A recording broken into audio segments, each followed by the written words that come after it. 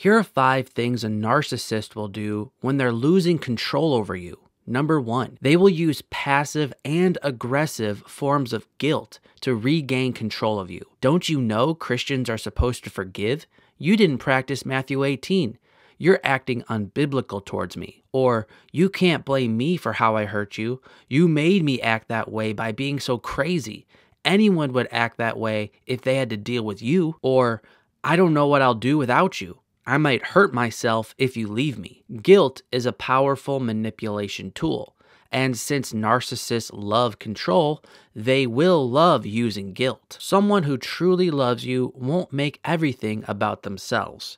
And while they might not want you to go, someone with true love for you won't use guilt to manipulate you to stay. As 1 Corinthians 13 verse 5 states of true love, it does not dishonor others, it is not self-seeking, it is not easily angered, it keeps no record of wrongs. Number 2, they will use other people in your life as their puppets to try to still control you. They will go to your pastor, tell them a false story to make you look bad and themselves looking good. And then your pastor will come and talk to you about all this, unknowingly being a puppet for the narcissist. Or they will call your family members crying, telling them how unreasonable you are acting. Your family will then call you, blaming you for making this person so sad. Or they'll turn your friend group against you, trying to make you feel like you will lose everyone if you choose to walk away from this narcissist. Stay strong.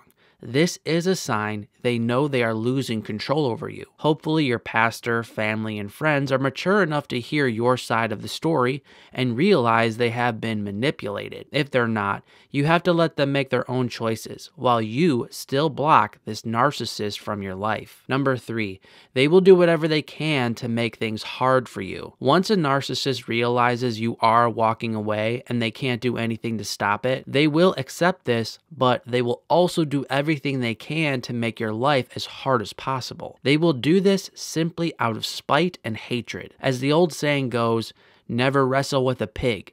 You will both get dirty, but the pig will like it. As Jesus said, do not throw your pearls before pigs, lest they trample them underfoot and turn to attack you. In other words, the best thing you can do when a narcissist is trying to hurt you is ignore them. What they really want is your attention. The less reaction you give them, the faster they will go away and stop bothering you. Number 4, they will try to control the public narrative about the split between you and them. Once a narcissist has accepted they can no longer control you, they will then turn their attention to the other people in their life. Because they don't want to look bad or be exposed for the narcissist that they are, they will now try to control the narrative for why you two are no longer together. If they're telling lies to people you aren't that close to, just ignore them and let it be. If they are telling lies to people you actually are close to and have a relationship with, then warn these people not to listen to this person. And number 5, they will move on and find someone new to control once they finally realize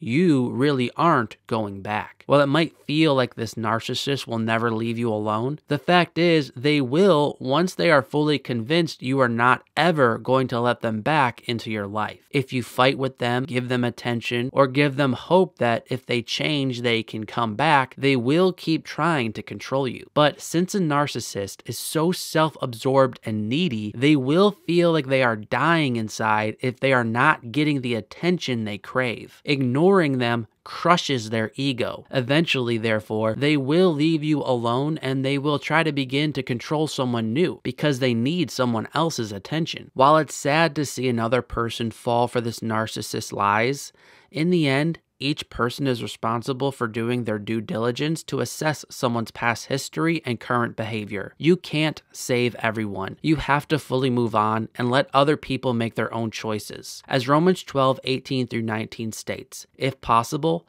so far as it depends on you, live peaceably with all. Beloved, never avenge yourselves, but leave it to the wrath of God. For it is written, vengeance is mine. I will repay, says the Lord. Here's a playlist of other videos I've done about narcissists. I'm Mark from ApplyGodsWord.com. Until next time, God bless.